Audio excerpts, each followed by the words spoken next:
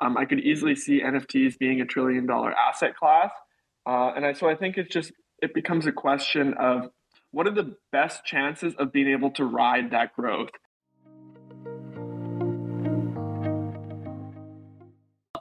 Alex, let's get started. People will join whenever they want to.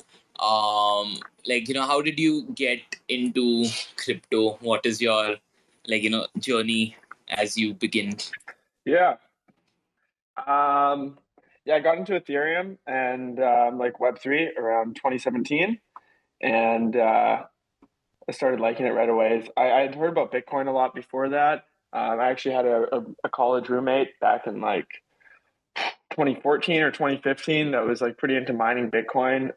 We had like a milk crate in our apartment that like heated the whole apartment because it was like full of all these graphics cards.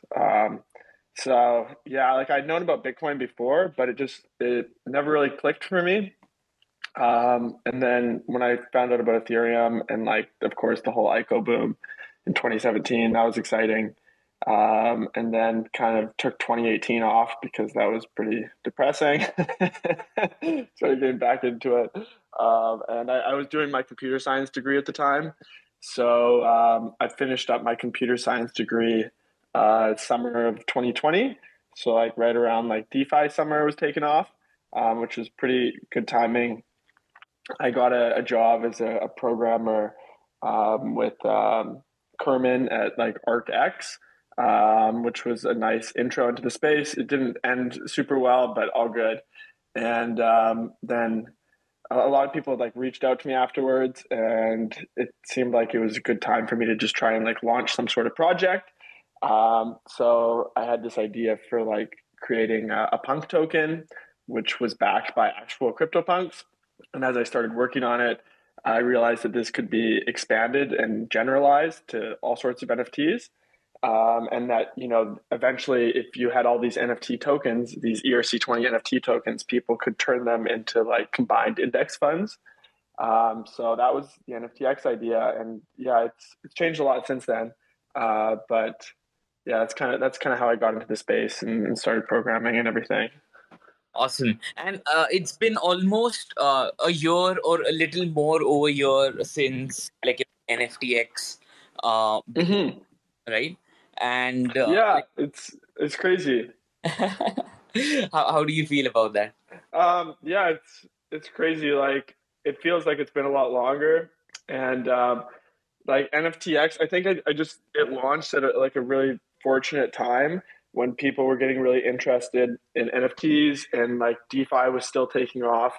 And I like originally my goal was when I launched the project that like the token price would get up to like between like $3 to $5. And like I figured that way, I set aside 10% for myself over 5 years. So I figured like if it got up to like $5, I could basically like just not have to get a job for the next 5 years and I could just work on NFTX. And so it really exceeded my expectations.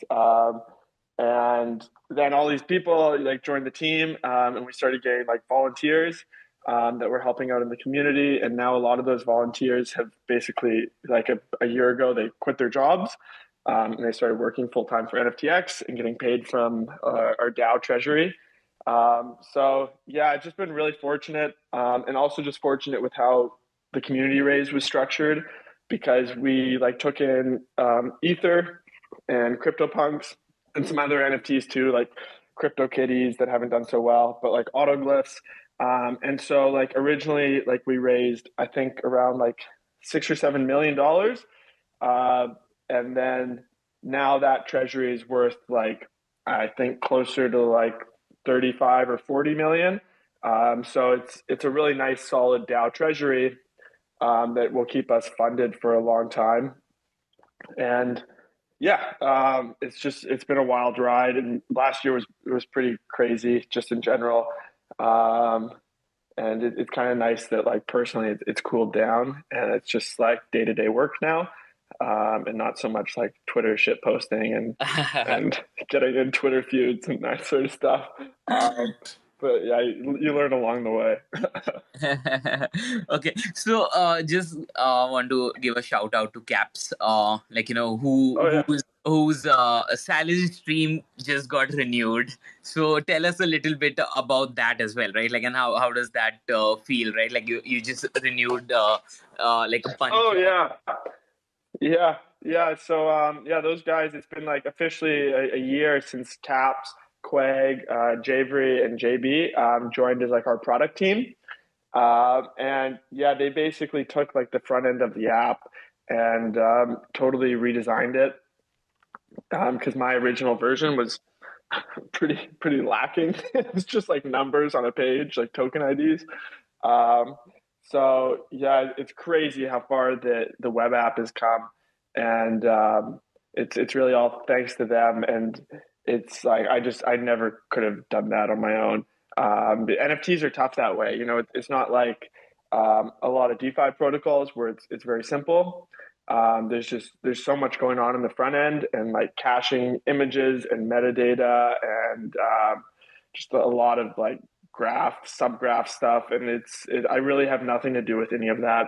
Um, and Caps is like the product manager, so he basically that's like his baby, and it's it's turning out pretty good so far, and it's constantly improving. So yeah, I'm excited to see where it is in like a year's time. That's awesome. That's awesome. So thank you for sharing that journey. So Alex, Yeah, tell me, why, what's your bullish case for NFTs? Why do you like NFTs? And like, what was your reason that like, you were like, hey, let me do something in NFTs? Because see, let's be honest, right? Like whenever you, like when you started NFTX, NFTs were popular, but they were not as popular as we see them now, right? yeah. Yeah. So Yeah, why like did you? when I started buying CryptoPunks, I was later than some people. You know, a lot of people got in like 2017. But yeah, I when I started buying them like summer 2020, I think bought my first one for like around 1 ETH. Um, and I've always liked collectibles. Like as a kid, I thought Pokemon cards were really cool. And then I was into this project Loom Network for a long time, and they were doing like crypto zombies and NFT stuff. And that was actually one of the things I thought was really cool about Ethereum is that you could have these digital collectibles that could be like programmable and like even use them in games. So I started just getting into CryptoPunks, and I spent like every night I'd spend more time like just browsing through them. Um, and I started realizing like, oh, the more CryptoPunks I buy, the more the price goes up. And then I ended up with all these CryptoPunks, and I was like, wow, the problem is now if I try to sell them, like the price will go down. And I was like, if only there was like more liquidity, especially around the floor, which was kind of part of the reason for me wanting to make NFTX. But yeah, I think NFTs just speak to people on a more human level. Like there's all sorts of utility for blockchains and Web3 and DeFi. But like if you look at crypto as a space, like a lot of the trading is it's really just kind of gambling, and it's communities, um, like a token like Dogecoin, right? Like it's about people just wanting to, ride the hype, make money, talk to other Dogecoin holders, and NFTs just take that to the next level because they're visual, and they're like better to be used as like a digital identity, and it's just more fun trading them. And I never thought like NFTs would take off this hard. I remember early last year, like I put out a tweet, like I think CryptoPunks were around like 5 ETH floor in January last year. And I put out a tweet like, will they break 10 ETH this year? And the results were like 50-50. And even I was like, it seems like a long shot, like 10 ETH. But it's just crazy. But when you look at it in the scheme of things, like I think the entire gross market cap for all NFTs is around like 15 billion or so, which is it's just a very small market cap overall. Like it's smaller than like XRP and Cardano. So on one hand, like NFTs have boomed so hard over the last year and a half, but on the other hand, it feels like there's still so much more. Like they can just become such a bigger asset class. Um, I I could easily see NFTs being like $1 trillion asset class in the coming years. And so like that would be like 100x gain, right? Um, it's just I think the question is like that people are always wondering is like, okay, how much will this kind of diffuse between like into new NFTs, or like how much will like the blue chips capture? Like if NFTs as a whole go up 100x, like the gross market cap, does that mean CryptoPunks go up 100x or 10x or like who knows, right? So there's still a lot of uncertainty, but yeah, it's crazy how far they've come, and like people that I even like my sister and friends, they seem more interested in like getting MetaMask just so they can trade NFTs, which I think is pretty promising for the whole space. This podcast was possible because of our sponsors, Brave and Unstoppable Domains. More about them next. Crypto scams are like box of chocolates. You never know which one you're gonna get. Especially if you're using a crypto wallet, which is a browser extension. You run the risk of attacks like phishing scams, account spoofing, data leaks, and theft. The best way to avoid getting attacked is using Brave Wallet. Brave Wallet is the first secure crypto wallet built directly into a browser, so no extensions required. With Brave Wallet, you can buy, store, send, and swap assets. You can even manage your portfolio and NFTs all in one place. Whether you're new to crypto or a seasoned pro, it's time to switch to Brave Wallet. Download Brave at brave.com/web3withdhee and click the wallet icon to get started. You know what's the worst part about crypto? These long and complex wallet addresses. They can get so confusing. I know, you hate them too. What if I told you I replaced my long wallet address with dheerajshah.nft? Yeah, that's my name. All thanks to Unstoppable Domains. They're the #1 providers of NFT domains. With Unstoppable Domains, you don't have to worry about renewal fees because you get to keep your NFT domain forever. You can get an NFT domain as well, maybe a .crypto, .nft.x, or something else. Go to unstoppabledomains.com right now and get your NFTs for as low as $5. Yeah, thank you for sharing that. I just pinned a tweet which where you were saying if punks are a slam dunk, major slam dunk, one market's better liquid, and you can invest via Uniswap. I'm hoping you can break 10 each. Yeah. Cheapest punk. I think that's the initial idea of NFTX also forming. So just put it up. Yeah, liquidity is still a big kind of lacking component in the NFT space.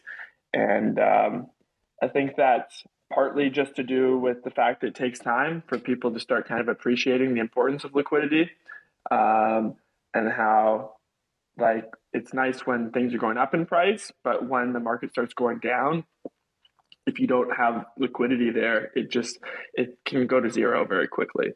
And and like now with the amount of money that some NFT projects are raising, it just seems like it would be nice if it became the standard. If some of those minting proceeds, like if a project raises over 1,000 ETH in minting proceeds, it'd be great if 100 ETH or so just went to liquidity, which has kind of been the norm for DeFi projects for a while now. So yeah, I think that's still to come, and I increasingly think that the bull case for NFTX is that projects and communities take advantage of it, similar to how like projects take advantage of SushiSwap. Like I think the NFTX DAO provides over 95% of the liquidity for the NFTX token. So and with projects like FloorDAO, I don't know if we'll get into that, but like there's a lot of money to be made for liquidity providers, and it's kind of like a flywheel. As there's more liquidity, then there's more trading, and then there's more trading fees, and then there's more liquidity providers. So it feeds into itself. Very cool. So I just want to point out an incident, and I just want to hear from your perspective. We saw it happening, and I found it very interesting. I'm just setting context for people. When there was the ape airdrop announced, Oh yeah. right? So just to give you context, NFTX has like pools of bored apes, right? Like you can go and buy from there, and like what happened is someone did a flash loan, if I'm not wrong, and yeah. So I'm just explaining Yeah, it to people, and then you can tell from your perspective, what for happened, sure. like if I get it right or not. Someone took a flash loan. That means they took a lot of ETH. They bought all the bored apes from NFTX. In one single transaction, they bought it. They claimed all the ape tokens, which you could redeem against the bored ape, and they listed it back to NFTX. And they did it in one transaction. They kept all the ape tokens, and the bored apes were returned. So this was interesting. So Goss, what did you guys think about this? Yeah, I mean, we kind of expected it. Like I put out a tweet the day before. If people want to claim that ape token for themselves, they should redeem their bored apes and their mutants. Um, it's a very difficult problem to solve with these airdrops because vaults, like you said, they're basically pools of NFTs, and anyone can take them, and you can take it out, and then you can put it back in. And Kiwi, our developer, he wrote in a feature for the vault tokens, which is like a flash loan, or it's actually a flash mint because you're not actually borrowing it, but it's called a flash loan. And it allows you to mint as many vault tokens as you want for a single transaction. And then you can basically redeem the whole vault. And as long as everything goes back by the end of your transaction, it's all fine. And like we put this in there like back like a year ago was the idea, because after the Meebits drop, we realized like, wow, because basically a similar thing happened. Like people went and they cycled through the Punk Vault, and you can do it without the flash loan by just having one item and just cycling. But it's a bit easier with the flash loan built in. And um, yeah, it's a lot of people thought it was kind of like an exploit, and it kind of was just because the ape coin was worth so much. But the vault actually earns a lot of fees from all that. So, like, I think Kiwi, he forgot to pull out his bored ape. He was providing liquidity, but he earned almost a full bored ape that day from just from all the fees. Yeah. So what happens is like each time you pull an item out, it's 5%, and then putting it back in is 5%, and then I think it's like 5 to 10% for the flash loan too. So and there were close to like 10 items in there. So yeah, he basically earned like almost as much as he would have gotten from the drop anyways. So it's pretty cool because like as there's this turnover, then all the stakers earn value. It's just that it's a question of like how much the actual item being dropped is worth. So if ApeCoin had been worth like only 20% what it was, like stakers they probably would have made just as much. And like I think it would be great if we could add in some ways to make the fees go up when there's more demand. So like one idea is that like we would let people bid on it ahead of time. So it's like, okay, this drop is about to come in 10 minutes. You request the right to flash loan and to cycle through the vault. And if anyone else wants to fight you for that, then they have to bid the fee up. And then the fees would actually be even higher than what they were. But yeah, as it is, it's kind of funny. Like on one hand, the people that forgot to take it out, they kind of got wrecked because the ape coin ended up being worth more. But in a weird way, it could be seen sort of like a feature. And I think it's nice if like, especially for NFTs that get lots of random drops. People that are staking, you don't even have to keep up to date with anything. You can just stake and it'll just earn fees. And then you can come back and check like 6 months later. And it's like, oh, I took all that time off, but it still earned fees because people cycled through the vault and claimed these assets. So yeah, it's an interesting quirk to the system. Hey, that's super cool, and I really did not know that like you could earn so much in fees, right? Like even Yeah. like, hey, so like just because we are saying that like the what do you say, the value of ape coin was high, that's why this happened. But Mm-hmm. someone would have done it even otherwise, right? Because speculation, because they're not losing as much.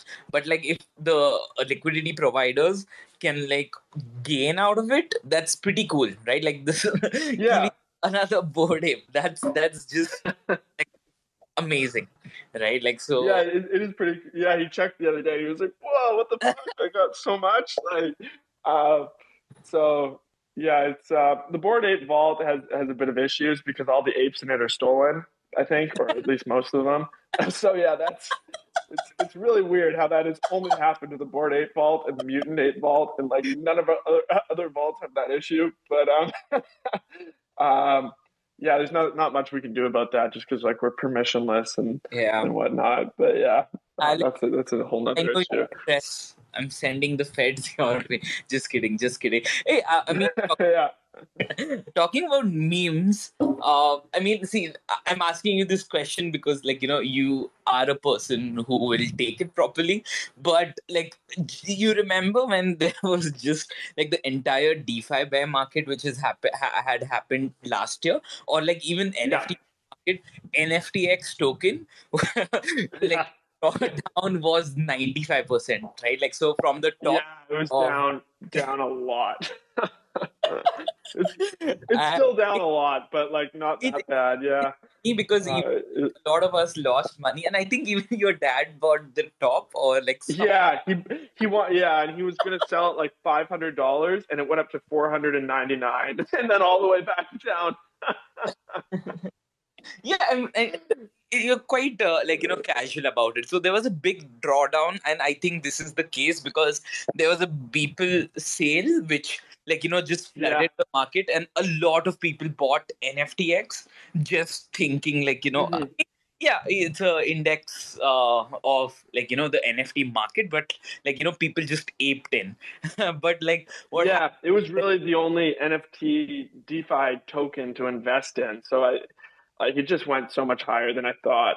Yeah, And your $5 gold turned into a $500 coin. yeah, yeah, Yeah, yeah. but It's funny how that happens because like when I launched the project, I didn't tell any friends or family to invest because I wasn't that sure of myself. But then as the price went higher and higher at like $300-400, I'm like, you guys should probably invest, which was stupid of me because yeah, it's easier to get caught up in it, and of course, eventually it comes back down to reality. Um, but uh, yeah, I think we're at a pretty healthy valuation these days. I don't check price nearly as much as I used to. yeah, yeah. But you know what has happened over last few months? Because I okay, disclosure, I hold NFTX tokens. Just I check sometimes, right? Like so, there is a very nice steady growth, and like the coin has been like just people who like the project are buying it, right? Like earlier, there were like a lot of speculators who did not understand what the hell all of this is, but like the community has grown over a period of time, and it's very wholesome, right? Like all of you guys do like a lot of nerdy cool stuff, and like people really like it. And talking about that, like you guys also started Floor DAO. Can you tell Yeah. us what that is? Yeah, well, I mean, to be honest, I didn't have a ton to like. It was really cool because we have like a core team of 10 people now, 10 guys, and like they basically just went off and built this awesome project, FloorDAO, which was it was the brainchild of Caps, and it's based on Olympus DAO. But basically, instead of accumulating stable coins, it uses the bonding mechanism to accumulate NFTX vault tokens and NFTX LP pairs. So like the Punk token and then also the Punk Weth token. And now like Wizards as well, and like there's a whole community that's growing there, and like they vote on like which collections to add next. So yeah, that's really cool. And I just like the team is so strong now, and it was just really awesome watching them just over the last couple months build up this whole front end for it and fork the protocol. And I helped with the solidity a little bit, but yeah, kudos really goes to the rest of the team for coming up with it all. And it's like the reason that Caps came up with it was basically as a way to kind of bootstrap more liquidity for NFTX. So it's really good for NFTX as well. And it's kind of like this reciprocal relationship where FloorDAO earns returns on the liquidity, and then the liquidity gets deeper for NFTX vaults, and it gets like this flywheel going. So yeah, I think like the day after they launched, they swept the punk floor, and like they put in like it's like $10 million or more of like punk liquidity, which is just it's really cool to see. And like now NFTX are vaults. Like I'm looking at it right now, like the total value, the TVL of NFTX is like 50 mil, which is a lot of NFTs, like $50 million worth in our vaults. And yeah, it's really cool to see, and it's definitely been weird, like as certain periods, like when price is going down so much. But yet we keep on shipping like new features, and the web app keeps getting better, and our metrics keep going up. So I think that's just like part of uh, being on a DeFi team. You learn to kind of like block out the noise. And it's nice that we can laugh about it. Like when when we're like Larry is posting charts of like which protocols are down the most, and like NFTX is like 3 times in a row it's down the most in the entire space. But yeah, like all of our core metrics are really good, right? So like, and we just keep on building and just keep on shipping, and yeah, it's cool to see the ecosystem now expanding as well with FloorDAO. And we have some other ideas as well, and so hopefully a year from now there'll be even more projects. Yeah, I'm just gonna find like a tweet. Yeah. Anyway, Very. I'm just to give you context, people who are listening. This is what FloorDAO did. Like they bought punks worth of 5.16 million, right? Like, so whenever you see all these big NFTs being bought, it's probably I earlier it used to be Gauss, personally Gauss. Yeah, right. Sweeping all the floors. Now we also see FloorDAO, like, sweeping blue chips. So, Goss, I have a question, like, a little bit alpha for the users. Like, if we follow what happens in the, like, your snapshots or what do you say? Like, in your forum discussions, can we find out, like, what floors are you sweeping next and front run you? Yeah. I think you could definitely like, and I would definitely recommend going to like the FloorDAO Discord, because it's like they have quite open discussion over which floors to sweep next, and there's definitely alpha there, right? Like if there's going to be a big sweep, or if they're gonna release a bond for another collection, which is basically like incentivizes people to sweep and bond, and like it's just for people that want to get that are interested in NFTs and DeFi. It's a really cool community, because it's still pretty small and everyone's really passionate.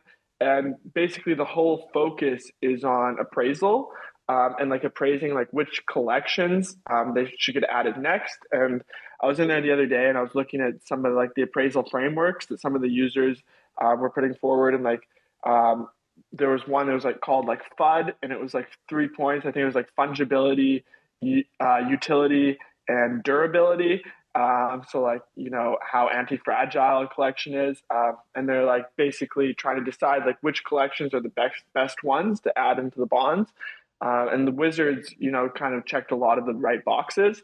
And there's more money to be made in NFTX a lot of the time for collections that aren't too expensive, just because they have more turnover. So like collections that are worth like less than 10 ETH tend to, have more turnover than collections that are worth more than 10 ETH.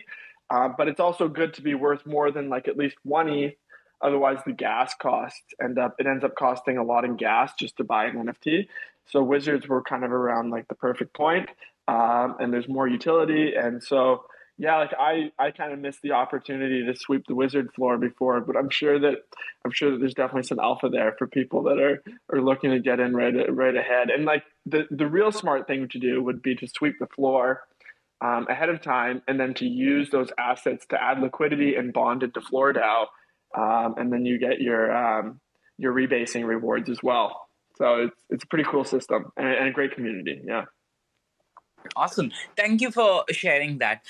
Gauss, I mean, earlier you used to shitpost a lot, and Yeah.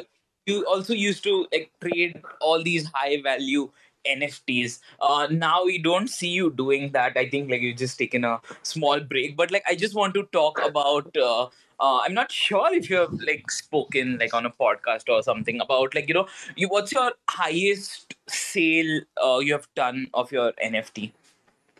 Yeah, so I'm despite being really smart about getting into NFTs early, I made some horrible trading decisions last year. Um, so like I think the highest I've ever sold an NFT, I sold a pretty dope punk zombie last summer for like 550 ETH, but it was like literally like a month before zombies took off and like broke 1,000 ETH. So yeah, that wasn't You too started smart. the bull market, right? Like Yeah, I guess that's what people tell me, right? But like, yeah, who knows? And yeah, mostly I've always liked floors a lot. I think like a year ago, I swept the board eight floor at like point 0.5, and I had like 40, and then I sold like 39 of them at like 1.5. So it's kind of painful to think about too. Really, I think I would have done a lot better last year had I spent less time on Twitter and just less time trading. But it's tough. It's crazy. Like when your portfolio is going up and like the whole market's taking off, and like you think you're a genius because you were early and you got like all this dopamine in your brain. So you're like, oh, I'm gonna do it again. I'm gonna do it again. And eventually, like, yeah, at this point, I think like the people that did really well were the people that just bought and held. Like just they buy and they hold. But then again, everyone has their own strategies. Some people are good at flipping, like Chop on our team. Like he loves to flip, and it's like he gets in early. He gets in at the mint. If it goes up, he takes his profits pretty quick and he moves on to the next collection. So it really depends on what your edge is. And yeah, Twitter can be it can be a bit of a mind fuck. So I don't follow. I unfollowed everyone like a month ago. I just found I was getting sucked into too much drama on my home feed. But I don't like getting rid of my account entirely because it is still nice for people to DM me and to be able to tag me and just for me to post the occasional tweet, like funny thing or like positive thing about NFTX. So yeah, right now I'm just not following anyone, but I'm still kind of creeping from the back, and it seems to be a healthier balance. Awesome. And I just want to give shout out to you because Goss has also been one of the early supporters of Cool Club. Yeah, So like that's pretty awesome. Thank you for doing that and help me just quit my job and do these educational Twitter spaces full time and yeah, man. more content. It's crazy like seeing how far you've come. It's really cool seeing people like yourself who just at first were just kind of NFT enthusiasts. Like I remember like back in the day, just like one of my followers that would kind of just like Yeah. comment on my tweets, and then you like end up building your own platform. It's like 15,000 followers now. Yeah. I didn't know you quit your job, but congrats, man. It's really cool. It's crazy like looking back to the Cool Cats launch, and it's like how many people kind of got in early for that. And that was like it seemed like the big moment for a lot of people like yourself. Yep. Yeah, like I wish I'd swept Cool. that. Biggest flip from like a $64 Cool Cat to like a $40 sorry no 40,000 flip or a yeah, man, flip. that's crazy. Yeah, I was quite happy, and it was a floor one, right? Like, so I still sold above floor. So I sold the top, local top at least. So that was Yeah, no, timed it perfectly. Yeah, but yeah, I mean, thank you for supporting, and we've always spoken so much about just NFTs, and you've helped a lot. So you've been a amazing, a big part of the journey. Oh, my pleasure, bro. Yeah, I enjoy your content. Yep. And I used to follow Goss just because the amount he used to shit post, and honestly, it was not post, right? Like he would just say what he felt like, and it might not be the most popular opinion on Twitter. So Yeah, I would just whatever popped into my head, it would just immediately go into Twitter. Yeah. yeah, Yeah. very cool.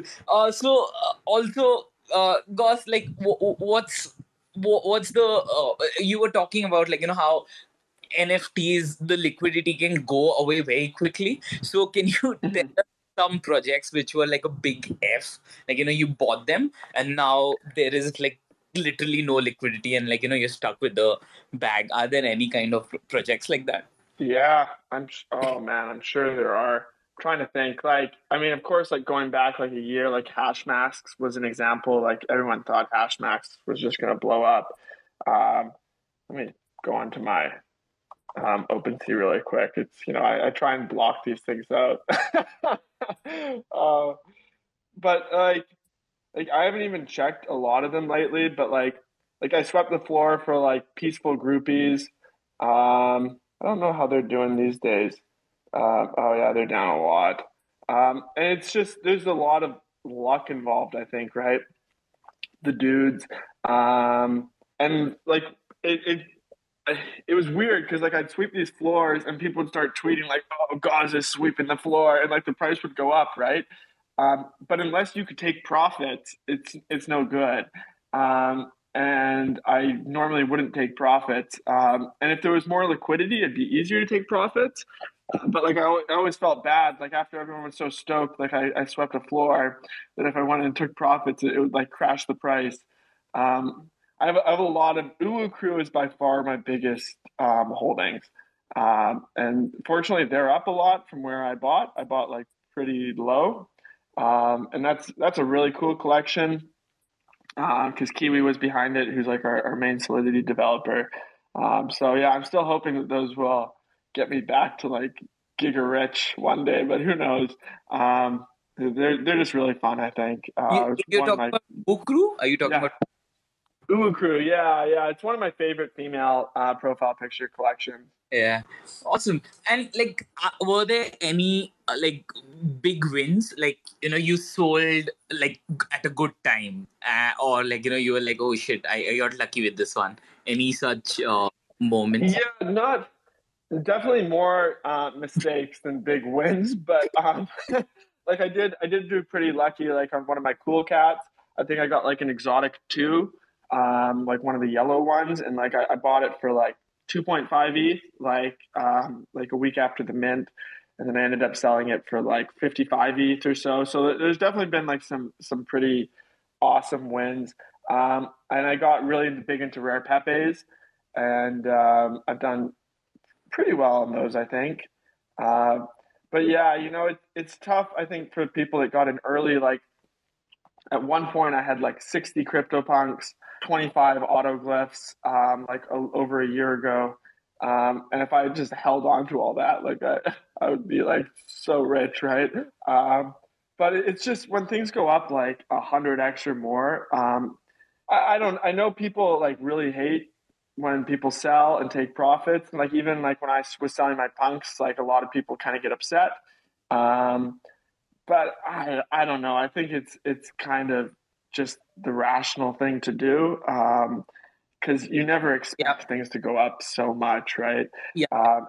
And for me, it's best I think just to focus on NFTX, and like as long as NFTX does well, then I'm pretty happy. And like I don't need the coolest profile picture around, even though that's fun to have. Yeah, I that's nice. Oh, I think our first conversation, not necessarily our first conversation, but I did tell you hey, these cool cats have these quarter squad traits. Yeah, the Squirtle Squad Yeah, yeah, glasses. yeah. Yeah. Yeah, you still got one of the squad Yeah, glasses. That's I got them. I still, got them. yeah. I was like a Squirtle whale, but then I think I sold them too early. Yeah, man, me too. Yeah, That's like funny. I've gotten like 8, 9 of these, but sadly I picked the worst trade I could have, because like this is just a 2, 3 ETH from the floor premium, where like you could just buy any froggy or like whatever. Anyway, okay, so what is your current investment philosophy? Like what kind of projects are you minting or buying or rebuying? Yeah. So yeah, to be honest, I don't like mint and jump into mini collections these days. And partly just because I'm trying to focus on NFTX. And like I used to trade DeFi a lot more before NFTX. But in terms of like an investment thesis and like what I would tell like friends and family, of course, I think Ethereum is, I'm like a huge ETH bull, like ETH maxi.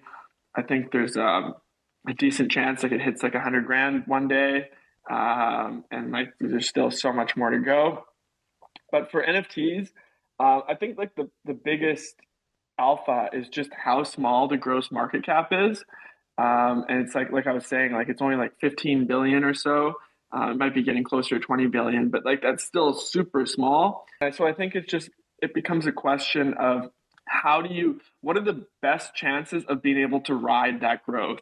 So if like NFTs go from being like a $15 billion asset class to like a $1,500 billion asset class, like which NFT collections have the highest probability of going up with the group?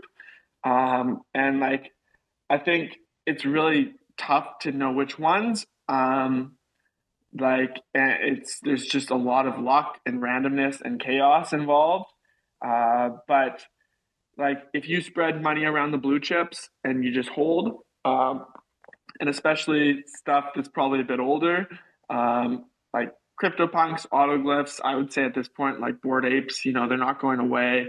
And if you just kind of diversify among the blue chips, and I don't like promoting like NFTX too much as an investment, but I do think that like certain NFT DeFi projects, there's a good chance that they'll go up with the entire space as well. So like find some good NFT DeFi projects, invest in those, and yeah, just try not to move around too much, and just wait. And like because it seems like a sure thing that the NFT space is going to keep growing in value. It's just like if you look at the social growth. So yeah, it's just about I think riding that wave, and try not to be too like overly principled. I made some mistakes. Like I sold most of my CryptoPunks over summer when Larva Labs started like sending out DMCA's to other projects. That like really upset me that they weren't like being decentralized and that they were like suing people for making punk derivatives. And in hindsight, that was stupid of me. Like I got overly emotional, and at the end of the day, like most people, like athletes and stuff that are picking up a CryptoPunk, like they're not really following that. They just hear like, oh, CryptoPunks are one of the early profile pictures. They're worth a lot. It's a cool flex. Um, and yeah, I've made that mistake a couple times now, just like being overly analyzing something, to the point that I end up convincing myself I should sell. When really there's no absolutes, right? And it's good to just kind of take the probabilities and diversify a bit, and yeah, hold on to your bags. Makes sense. Makes sense. That makes sense. I have one more question. Like I just want to hear from you. This is about like just generative art, right? Like so you've been Mm-hmm. a vocal advocate of autoglyphs for the really long Yeah. time, right? But like Fidenza just took over. So what's that like why do you like autoglyphs more, and like why do you think Fidenza took over? Like what's that debate about? Yeah, that's like I did not see that coming. And like I remember when like Fidenza Mint happened and then they got up to like 5 or 10 ETH and I was still like, no way I'm paying that much for like uh whatever, right? And then it keeps going up. Again, I would say that's a situation where it's like I think like I used to think like punks and autoglyphs, they would always be like the most expensive collection, and clearly that hasn't been the case. And I don't think that'll be the case. I think more collections will keep on leapfrogging them over time. But I still think that they have like the most staying power, just because they are very early. The thing I liked about autoglyphs is that they just they strike me as being very iconic, and being like quintessentially early generative art. So you look at it and it's like it almost looks like something like an alien's cave painting, right? Like it's just like very like if you had one in your house, like people would go like, "Whoa, what's that?" Right? Like it doesn't really look like art, but then it's like you follow up with like, "Well, it was like one of the first generative art projects on Ethereum," and it's just very that's exactly how it strikes me, and I think that's pretty cool that it was all on chain, and they were all given away for free. So yeah, I've just always loved autoglyphs. I only have one now, but I don't see myself selling it, and they're really cool. But the thing with generative art is that I guess over the last year, profile pictures just taken off so much, and I don't think many people saw that coming. I certainly didn't. Like everyone used to talk about NFTs as basically being like art, right? And like the Mona Lisa and stuff. And increasingly, NFTs seem to be like luxury brands, like Gucci and Louis Vuitton, or like a Lamborghini. And it's more about like this social flex, and like rappers getting into it and stuff. And I guess, we shouldn't really be surprised by that, because like the market for luxury brands is just so much bigger than classic art. But on the other hand, it's like there's a lot more staying power, I think, to the early generative art, just because there is a historical aspect, and there's a better chance that people are still going to care about it 10 years from now. But yeah, I guess the upside isn't quite as high, because you can't, you could use an autoglyph as a profile picture, but it's probably not going to get you a hot date or anything, like a Bored Ape. Yeah. Have your NFTs gotten you any kind of dates, Alex? No, no. And like everyone, like I know I shouldn't, like when I go on dates, I shouldn't say like I'm in NFTs, but I normally do end up saying it, just because like it's a pain to have to come up with other stories about how I'm in finance or something. Yeah, definitely some dates like I'll get the whole spiel about how I'm destroying the planet. Definitely don't usually end up having a second date in those situations.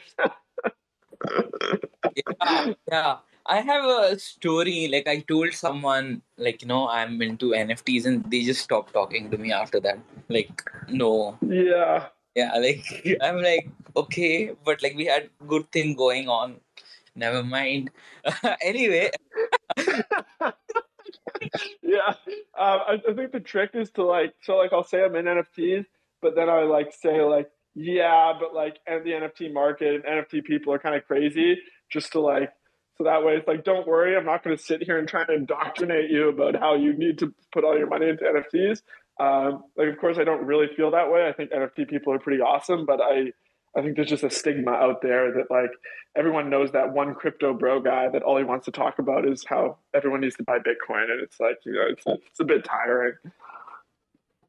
very cool, very cool. Uh, so what is your take on uh, Lava Labs selling the IPs of Meebits and CryptoPunks to Basi all? Yeah, I think like Larva Labs, like those guys used to be like my heroes, man. And then it's like I don't know. It's like they just do it. Like over the last 6 months, they've done everything they can to like just get people to dislike them. Um, I don't think it's really a big deal. And like even I guess I've been wrong about this. Like a year ago, I used to say like I didn't think like the whole like how Bored Apes own their own IP. I didn't think it really mattered. And I don't see like teams adding stuff to their ecosystem being like a big bullish case for an investment. But I've been pretty wrong about that.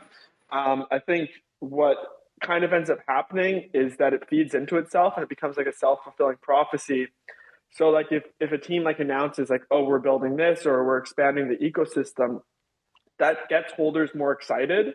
And then holders end up buying more and telling more people, and then the price goes up. and then there's like the team has more money to spend on things, and it just kind of becomes like this self-fulfilling prophecy.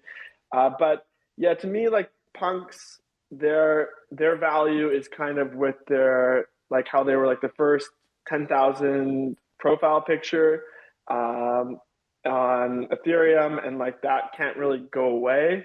And now at this point, like especially the rare punks, like even though the punk floor is below the Bored Ape floor, like the alien punks, like nothing comes even close to that, right? Like those are just like the absolute goat of profile pictures, and who knows if that'll be the case forever. But it's still pretty epic. So yeah, I don't see it as being a big deal. And like my advice to people would be like, don't worry too much about what the creators are doing.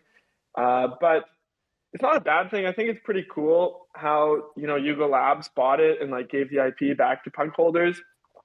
Personally, I'm one of the people that like I don't really see the IP as like I don't know if like people are gonna really make that much money off like merchandise and stuff, especially if you have like 10,000 different merchandise brands for each punk. Um, but it can't hurt. And it's like I've been pretty wrong about that so far. So there's a chance I continue being wrong about it. I think it just mostly comes down to like the permissionless aspect of NFTs. It's like, you know, regardless of who owns the IP, if you have an alien punk, you own that alien punk, and no one can take that from you. And people can make all the copies they want, and it's like people will still want the original. Although the V1 punk stuff like that, I didn't see that coming either. So yeah, who knows? Um, who knows? Yeah, but like I think no, did people see this coming? Right, like I mean, like you said, right, like just punks get the historical value just because of existing, right? Like, so why would you want to sell? Is it like just to cash out, or like what's the point? Yeah, I mean, I would recommend to people that they don't sell. Like, I made the mistake of selling, and I did that because I just didn't like what the Larva Labs team was doing with like DMCAing other collections. I thought that kind of went against the space. But yeah, that was a bad decision. Don't make a point with your bags because it might come back to bite you. And I never saw it like a year ago when it was like people thought like, oh, I was saying like, oh, Bored Apes will never be worth more than me bits. And it's like now they're worth more than punks, and they own the punk IP. It's like what the fuck. um, but yeah, it's a crazy timeline. It just keeps getting crazier. Very cool, very cool. So very cool. So tell me something like, what kind of like new uh things which you are observing in the ecosystem, and like you find it interesting, which are happening right now. Yeah, so I guess like one thing I touched on is just like I'd say the biggest narrative shift is like away from um, like classic art, NFTs as classic art, and more of them as like being luxury goods, and like basically a way for people to flex. Um, and yeah, I still think there's a lot of uncertainty, and like I'm probably like a bit of a boomer at this point. Like I'm just like, oh, I don't know if like the meta like virtual worlds will ever take off or that kind of stuff, or gaming NFTs, and like utility and all this. But it all seems to be working really well. And I think that like a lot of projects, especially like with this ape coin drop, we could see like a real tokenomics boom in the NFT space. And that's kind of similar to what we saw in DeFi. Like once certain DeFi projects figured out like the Ponzi-nomics, it might not have worked forever, like, but there was this massive boom. And it's like one project goes up, and that money feeds into the next project, and then that goes up and it feeds into the next project. And you kind of get like this bubble effect. And I could see more and more projects experimenting with tokenomics, having like their own native coins. So like kind of like how Kongs have banana, and now like Bored Apes have ape, and basically like cool cats and milk. And then you're staking and you're getting these rewards. And yeah, it strikes me as like kind of like a Ponzi, not in a bad way. It's just like I don't know if you can add sustainable value long term. But on the other hand, if you can get into the top 10, that's pretty huge. And it's like you do end up with some staying power. And then if the team uses those proceeds to build more stuff, and if they do a good job with it, like the mutant drop was that, I think that was amazing. Like how basically Yuga Labs managed to expand the Bored Ape brand, because 10,000 items just isn't that much. And it's like if there were only like 10,000 Lambos in the world, like people wouldn't like the brand wouldn't be as powerful, or like only 10,000 Louis Vuitton bags, right? So you do want to expand, I think, the number of your collection without diluting the original holders, so they don't get upset and like that the price is going down. And what Yuga Labs did by kind of expanding the Bored Ape brand, because mutants look similar, but then they're still like Bored Apes are still like the top of the tier. That was pretty genius, and I think they executed on that really well. And it was just like a really fun way to do it. So yeah, I could see more stuff like that. Teams trying to expand the collections in new ways, without diluting the original NFT, and then also just adding in meme coins and tokenomics, Ponzi-nomics, whatever you want to call it. And yeah, I'm really hoping like liquidity kind of feeds into, becomes a big piece of that as well. And just DeFi in general. Like one reason that liquidity is important is just for other DeFi use cases. Like if you want to have lending markets, it's really important that there's liquidity, so that if someone goes over their maximum loan amount, they can get liquidated, and like someone can come along. Like it's kind of like if you borrow DAI using Ethereum, someone can liquidate you if the price goes too low. But in order to liquidate something, you need liquid markets below that. So like right now, NFTX still only works for floors, but like we do have some ideas on how we could hopefully expand that in the future. And if NFTs start getting used in lending markets and DeFi, and then there's like real yields that you can be earning from them, it all just feeds into it, I think. And yeah, still a lot to come. Like it's still very early in that sense, and I'm particularly excited about the DeFi use cases. Okay, talking about DeFi use cases, I have one more follow-up question. It's not follow-up, just a new question. People talk a lot about NFT collateralized loans, why hasn't it gone up? Because we've been having this discussion. We've been bullish on you can back your NFTs and take loan, but it's not happening as much as we would like, or I don't know if it's happening at all. So what's your what do you think about that? Yeah, I should say I have talked to some projects, and I think if you look at the metrics from some of the projects, they're definitely going up quickly. And I think as the rest of the space goes up, but I agree that in general, a year and a half ago, it was basically just DeFi people that were buying CryptoPunks, and it was a lot about the DeFi use cases, and it's kind of moved away from that. And I think it's just kind of the type of people, and not in a negative way, but it's a lot more newcomers that have gotten into NFTs, and they're interested in the social aspects. A lot of people are just super rich. If you have $1 million to drop on a profile picture, then you might not care that much about if you can get a loan and earn 5% farming those your loan in some stablecoin farm. And you don't want to risk losing your NFT. I also just don't know if there's that much reason to want to borrow an NFT, and that's still something that's yet to be seen. If you lease a Ferrari and you're driving down the street, no one knows that it's leased.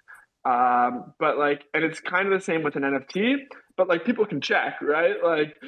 You could go and click on on the blockchain, it's all transparent, and you could see oh, this guy's literally paying money to borrow this profile picture.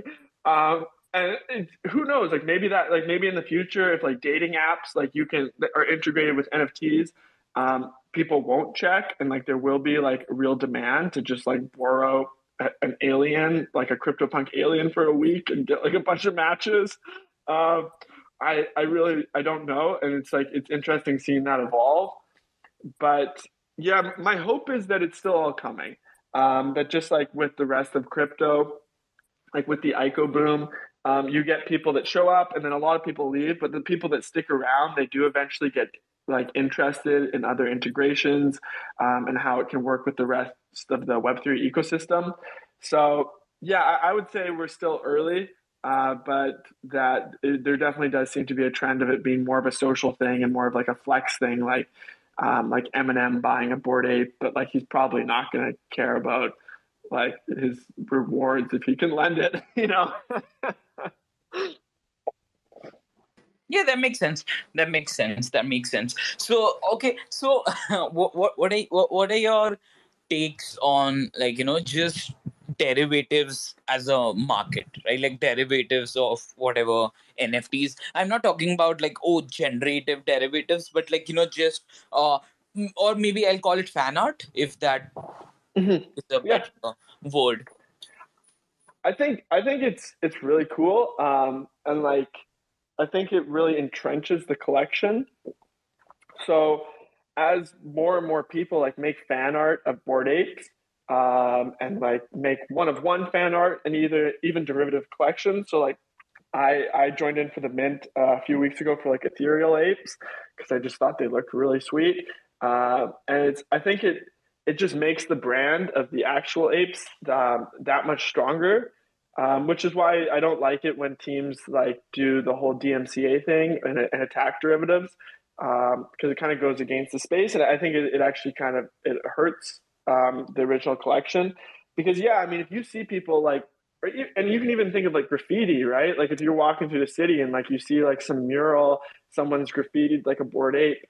To me, that just makes the original worth more, and it entrenches the brand.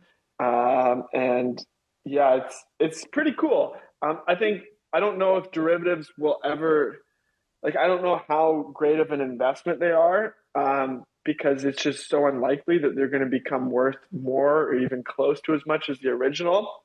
But I think they can be a really good indicator for like how well the original is doing. If there's like 10,000 derivative projects, that probably means that the original has really strong blue chip status. Yeah, sorry. What project did you say you just joined? I couldn't. Oh, it's called Ethereal Apes. Um, they're they're pretty sweet. I don't even know if I can like post it. I never do ETL, spaces. right? Okay, I saw it on your Yeah, on your like the wallet. art is really cool. And like they have these different skins, like with all these Easter eggs in it. So like I got one, and it's like the skin is like all these different like crypto influencers, like in the background. The art was just done really well, and I think like when you see that happening, then it makes the Bored Apes like that much more of like it adds lore and like to how awesome they are when you see all these other derivatives coming. It's kind of like when people remix a song, right? Like if you hear like a bunch of different remixes of like a Jay-Z song, even if the remixes are better to listen to, like that just makes the original Jay-Z music that much more of a classic. So it's yeah, similar idea. Yep. Cool. What are your thoughts on music NFTs? Ah, yeah, I think there's like I've always thought that like music NFTs would just be so awesome. Because like I remember back to like when I was younger as like a teenager, just like loving going through my iPod and like having all my albums and my songs Also, and you have stuff. Euler beats, right? Like you spent quite a bomb on like buying Euler beats as well. Yeah, I have one of the Euler Beat originals. I forget how many there are. It's either like 22 or 27 or something. I got in at like 20 ETH, and then the floor went up to like 400 ETH. And of course, I didn't sell. So that's one of the ones I actually did hold, and now it's like way back down. And I think that's almost an example. On one hand, like yeah, definitely profile pictures have done better than like generative art and generative music. My new Death Beef has done really well, but it's also like there's only like 20 something of the originals, so you just don't end up with a very big community. um, and like when there's more, if there had been like maybe 200 like or like 500 like autoglyphs, then there's a better chance of there being more influencers that are basically shilling their bags. and it strengthens it. So it's funny how like supply, like low supply is a good thing, but like higher supply can be a good thing too because it gets more exposure that way. But yeah, the generative Euler beats, I hope they become worth a lot again one day. But just music in general, like music NFTs in general, I think there's a lot of potential for that. If people can collect music, it's just a question of how to do it. Like if there was a way for me to own like NFT versions of like classic hip hop albums, that would just be super cool. I would love that so much. It's to me, it's not really the same if it's done retroactively. So like if an artist comes out and like makes an NFT of an album now that like was actually released 20 years ago, it's not really as cool. So like we'll probably have to wait like 5 to 10 years before we start seeing like classic music NFTs become a thing. But people do have different opinions on that. Like, retroactive is, yeah, it's like probably a whole discussion in itself. But yeah, I think there's a lot of potential for them. Like, Spotty Wi-Fi is a pretty dope rapper. Definitely worth checking out. He's on Spotify. I think he did like his album drop as like an NFT over summer, and like he's got like some tracks about like Bored Apes and punks and stuff. They're pretty funny to listen to. Yeah, I'm just putting Spotty on our of all the shout outs. Yeah, and Spotty just got a shout out from Snoop Dogg, so that was crazy. That's dope. Good for him. Yeah. I've just pinned it, so you can go and check it out. Okay, dope. Yeah, I don't know how to do that, but I'll figure it out. I'll send you the link, I guess. Okay, cool. Sure. So thank you for answering all these questions. I'll just see if audience have any kind of questions, and then we'll take them, or else we'll just end the space. Guys, if you have for sure questions, please request. Caps, if you wanna come up, wanna say a few words, that would be pretty cool. Like even you, Amit. All right. Okay. I don't think so. Cool. But guys, thank you for, what do you say, joining. And okay, 2 people have requested. Just want to cool. Yeah, for sure. All good. Hi, Prabjot. Hello, can you hear me? Yep. Hey. Yo, what's up? I just want to shout out Gauss. I was a developer at Flower Patch, so thanks for buying the Archangel. Still really appreciate that. Oh, yeah. That's funny, yeah. Yeah. My pleasure, bro. And I think I have a DM from you that I still got to read on one of my alt accounts. Nah, bro, it's all good. My question to you right now specifically is, if a project, let's say a project like fundraises, like I say fundraise as if that's what they were doing in minting, like 500 ETH for like, let's say the community bank, how much would you suggest for them to put in NFTX? Yeah, I mean, I think that's probably like up to the community, and if like you're already like letting those proceeds get managed by the community, like that's definitely like the first step. And that's awesome. And then, yeah, it kind of depends on the project and like where the floor is at, and how much liquidity people want. But it's pretty cool if you can get a vault going with like at least 50 items in it. Because at that point, there's a better chance that people can come and they can swap their item for the item in there, and they can provide liquidity and inventory, and it kind of gets it to that base level where it's likely to get activity. So yeah, it's probably less of a question of like how much capital or like how much % of your treasury to put in, and just putting like that kind of minimum threshold amount so that the vault can get some activity. And then if people like it and if it's getting used, then you can always add more.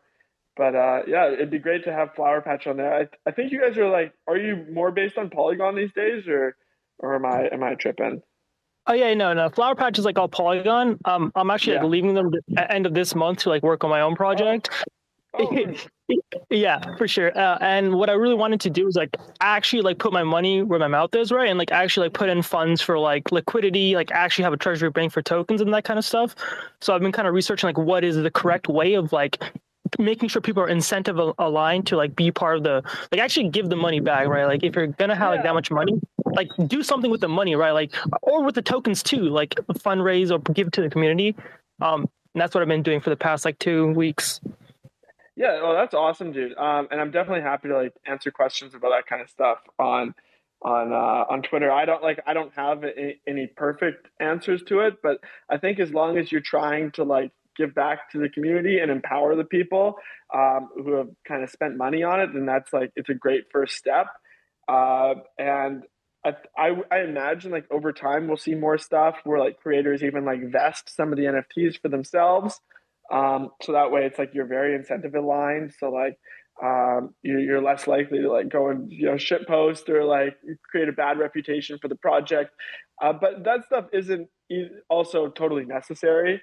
Like as long as you're making an effort to kind of empower the community, it's tough these days because DAO tooling just isn't super accessible. Like it's still kind of rough running a DAO and like scaling it, but it can definitely be done. And yeah, I'm happy to kind of share tips on that if you ever want to talk. Yeah, I'd love to hear as much advice because like I'm even like going as far as to reserve like 2,000 tokens out of 10K just to say that I can like give tokens to people who continue to work on the project post mint. Because like what I think of the problem with the NFT community is that we put so many incentives before the mint. There's so much hype and whatever that once it's mint, like that's it. Like that was the project, and like you're done. Like you're just holding on to bags. And I really want people to be incentive aligned post mint more so than they are pre mint. And that'll be my experiment. Yeah, it's awesome. I mean, it's so similar to the ICOs, right? Because ICOs were very much like that, or like ICOs were a lot like that too. Like the project would launch, and then the creators would just get all this money into their bank account, and then a lot of the time it just kind of ended there. And whereas nowadays, like with DeFi launches, like all the money goes into a DAO, and like if the launch does well, then the community has a lot of funds, and there's usually like reserve tokens. Like NFTX, I think our DAO holds like 25% or more of the NFTX tokens. And it's like it's good to have reserves, right? So that like in the future you can always use that to pay people for bounties and extensions to the project without having to mint more. Yeah, no, exactly. Yeah, because like we don't want it to be dilutive, but at the same time, you want to have incentives post like mint or whatever. And I'm even thinking about like increasing the number of like 2,000 reserve tokens to like something like 3K or something. And as well as because like even like secondary market sales, like all fees go to the bank. But like I'm starting to think that even mint should like 90% of it should just go to the bank. Like I don't really care about the money, but like I feel like the project is more important. But like I don't know, I definitely need a lot more advice and research in this thing before I do anything. So that's what I've been doing. So I appreciate your advice. I think that's really admirable, dude. Like trying to give back to the community as much as you can, just kind of put your money where your mouth is. And 100%.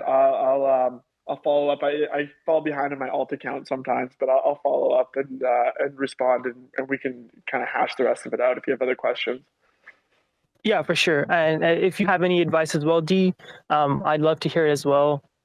Literally anybody, if anyone has any advice, just hit me up, please.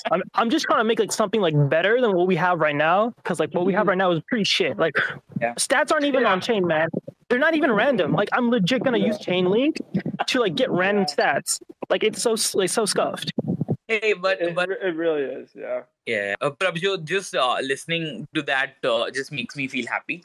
So thank you for sharing, and I think it's a good idea, right? Like you just keep 30% of whatever your entire project and like distribute it over time, right? Like why do we need to sell like the entire inventory at the first go, right? If you want to, and like if the project is doing well, so whatever you have kept, like the 30%, that is also extremely valuable, right? Like so even people who are contributing, like just like DeFi tokens, right? Like there is a treasury just kept for the team, right? Like so yeah, I mean, yeah, that's a good one. Yeah, no, exactly that, right? Like I want the community to be incentive in line, and eventually, like I don't want the community to just be the community. Like they should be developing the project as well. And as like those guys get lifted up, hopefully not just by me, but other people working on the project, like it should make like the ecosystem and like everything scale faster and better, and just make more people incentive in line to continue working on it post mint and not treat it like a dump. And yeah, not to like make this like an NFTX shell, but like I think it'd be so cool if projects started keeping some reserves. And then what you could do is like if you had 3,000 NFTs, you could put all those into a vault, especially if they're floors, right? And then you could just hang on to the vault tokens. So then you still have all those assets, but anyone can go and they can swap if they want. So there's always like thousands you can swap from, and I think that kind of adds utility to the collection in its own way. I would love to see you do that. Like I don't think we've seen any team yet do that much, and part of the reason is the gas costs, and like we're looking into ways to like seed vaults better. But yeah, be super stoked to talk about this more. Wait, no, that's actually like genius. Like that's like the best thing I could do is to keep the thing liquid as well as also hold onto that many tokens. So like I'm for sure going to do that now. Thank you. Yeah, awesome. That's sweet. No, it's so genius. Like why don't we do this anyway? Like why don't we have like funds go to like yeah, I have many problems with it. Yeah. Yeah. Awesome. Thank you for your question. Prashant, you have a question? Good evening, everyone. Hello, Dheeraj. Hello, Gaus. I have a very simple, basic question that regarding DeFi. That for a newbie, how much fund required to enter in DeFi? What is the minimum fund? Should we start? Oh, how much money to put in? Yeah. Or like you mean in launching a project or as an investor? No project. Project I will launch later, but I want to enter into DeFi. What is the minimum amount we should invest? I mean, it really depends on how much money you have to spend. I think like if you're just trying to look at getting some exposure, like DPI, the DeFi Pulse Index, like it's probably a good place. It hasn't done so well over the last year because DeFi's had it kind of rough. Yeah. But like an index token like that. So yeah, DPI. It's a good way to get exposure to like a number of different projects. It's a tough call. Like in 2020. I remember I started saying like I was only going to put 20% of my crypto into DeFi alts, and by like the end of the year it was like 80% because it just kept going up, and like it was just DeFi that was going up. But then last year, DeFi did really poorly, and it was just ETH that was going up. Yep. So yeah, I think like ETH is a safer investment, but it's good to have a DeFi allocation. Just because eventually like it cycles, right, and DeFi will eventually pump. And so it's good to maybe put like 20% into something like the DPI. Just for when that time comes. Because when DeFi pumps, it does pump harder than ETH. Just because the people tend to be a little bit more passionate. There's a lot of weaker hands with ETH because you have a lot of people's like parents that are buying it and stuff, and they're like, oh, 50% gains, time to get out. Prashant, I have a follow-up question. Like, do you want to do DeFi stuff like liquidity mining and pool, or like you just want exposure to DeFi for price appreciation? I don't know anything about DeFi, but I have heard a lot of things about DeFi. So I want to catch up, but I don't know how to enter in this field. So see, firstly, what I would recommend you to do is go and watch this YouTube channel called Finematics. Okay. They talk. I'm just going to pin it up. They talk a lot about DeFi and all the projects.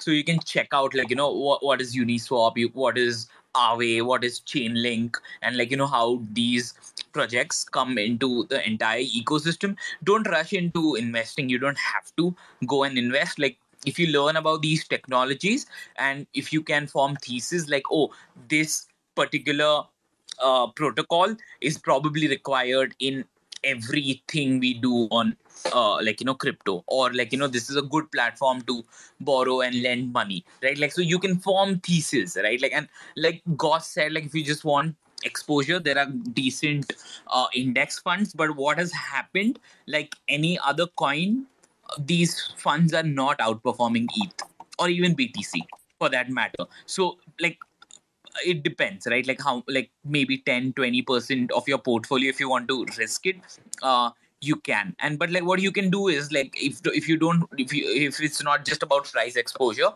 then if you have some ETH, even if it's like $100 or something, you can lend it out and earn interest on it. You can use Aave, or you can use time swap labs where Amit is one of the speaker. He's building DeFi protocol. So these are the things you can start with. I would recommend you Polygon or Phantom, so you are not screwed with fees. You can use any centralized exchange to transfer to a Polygon or a Phantom, or even Binance Smart Chain for that matter, and just try it out. But I would highly recommend you go through Finematics and learn what is DeFi and why it is important. We have done a couple of spaces on DeFi as well. If you speak Hindi, just DM Ashutosh, Ashu here, and he'll send you the link for that space as well. So we've gone over it in brief as well. And if you want more deeper understanding, this Finematics guys are super cool. Sure, I will go through that Finematics. If I will get some hurdles, I will contact you. All right. No. Hey man, can I go next? Yeah, go. Hey Alex, man, how are you? Hey, dude, I'm good. How are you?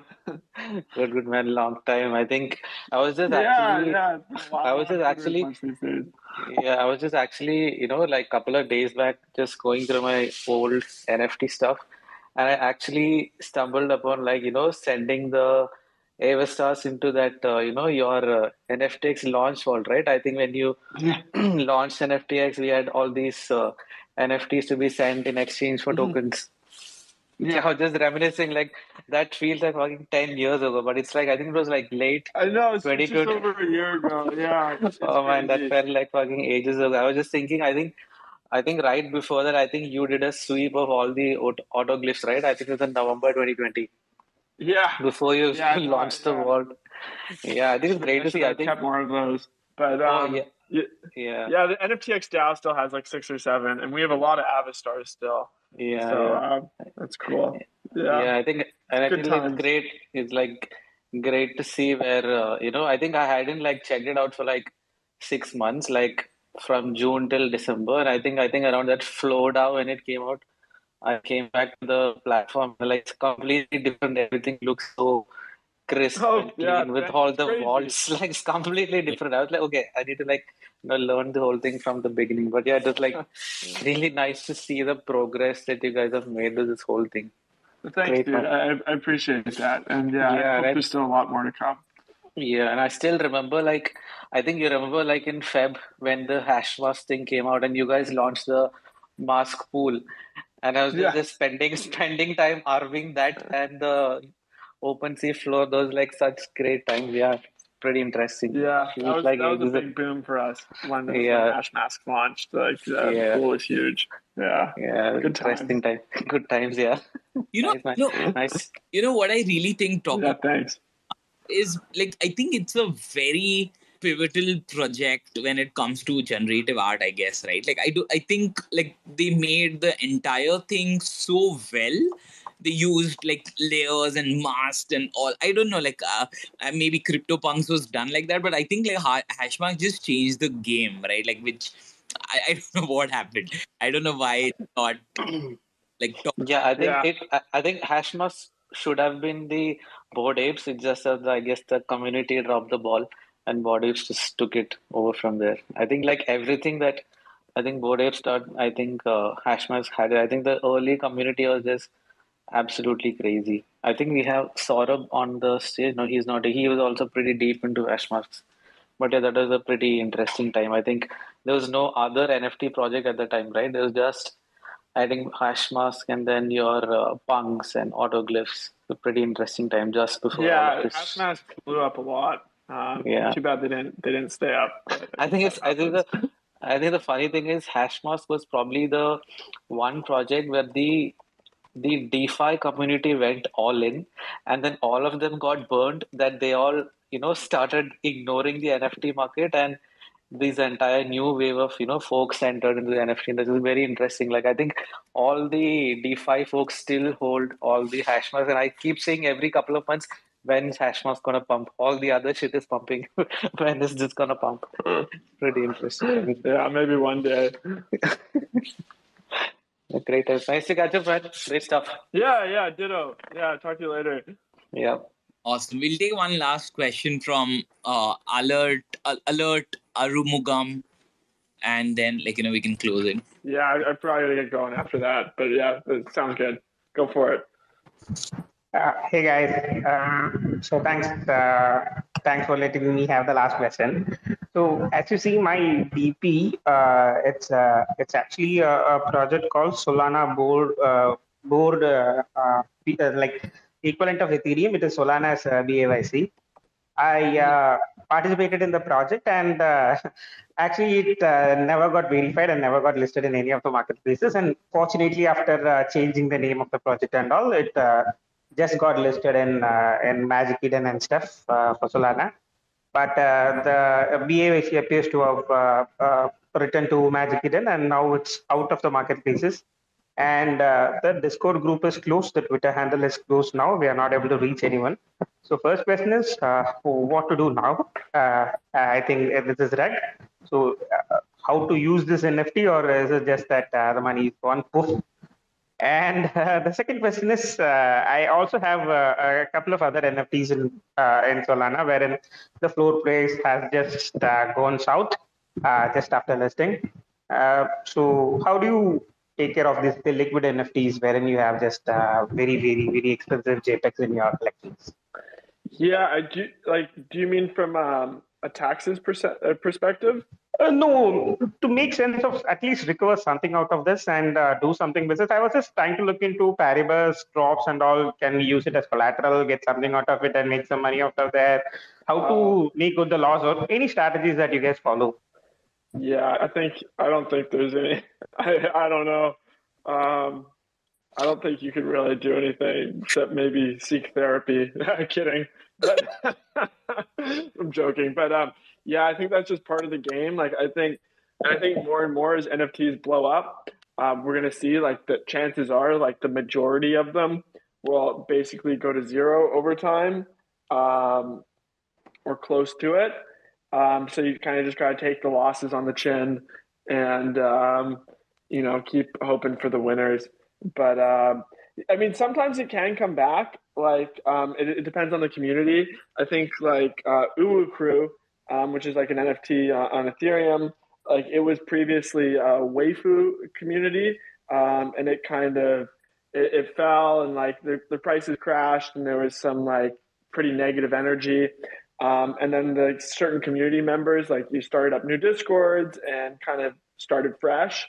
And so that, it's definitely possible. And that's what's cool about NFTs is that's always an option for other people to pick up where it left off. But yeah, in most cases, I think that there's really nothing you can do. Yeah, which is just unfortunate. Maybe in the future there will be more. And that's one reason I think liquidity is really important. So that there's always some sort of base level for prices and swapping, and people can still kind of stick around. Yeah, so Alex's first comment was why I follow him. Anyway, bro, like he mentioned, mostly 99% of it's rug, it's gone. So we live with it, and I'll just tell you, I'll give you a small example. I've bought 200 NFTs, but I think only 25% 25 of them are of any value. Right, so rest of them I'm just given up. So it's part and parcel, right? So that's why you invest whatever you can afford to lose. Yeah, it's kind of like lottery tickets. Except they look pretty. You use them as your profile picture. But yeah. Anyway, so guys, thank you for coming. Prashant, Alert, Amit, thank you for asking your questions. I just want to shout out to Caps as well for sticking around for the longest time, but still not coming up on stage. No issues. Yeah, he DM'd me a little bit ago, and he said he had to pop out for a minute. So I don't know if he's still listening, but I see him there. Thank you, Rohit. Thank you, Om, Piyush, NFT Tazi, Prabjot, Hemant, Ori, Pranay, Yash for sticking around. Thank you for coming and doing this, Alex.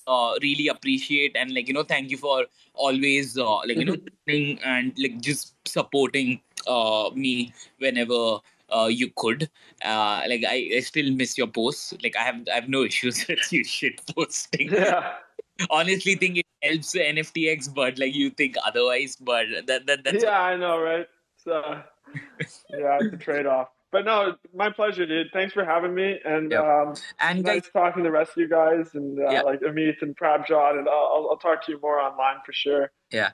Take care, bro. If you like this page, go for 1 second. If you like this page, go follow us, follow NFTX, follow Floor DAO as well, follow Caps. And if you learn something, like, just retweet and tag me. Tag Alex. Let us know how did you enjoy the space? Did you learn something? Did we miss out on something? Did I say something wrong? Feel free to come. And thank you again, Gauss, for doing this. We really appreciate. Let's do this once more, maybe like sometime, man, for sure. And I'd love. Yeah, it'd be cool to do another one and look back at how things have changed. Awesome. All right, so I'm just ending this space, and thank you, Ashutosh, for helping me set this up. See ya.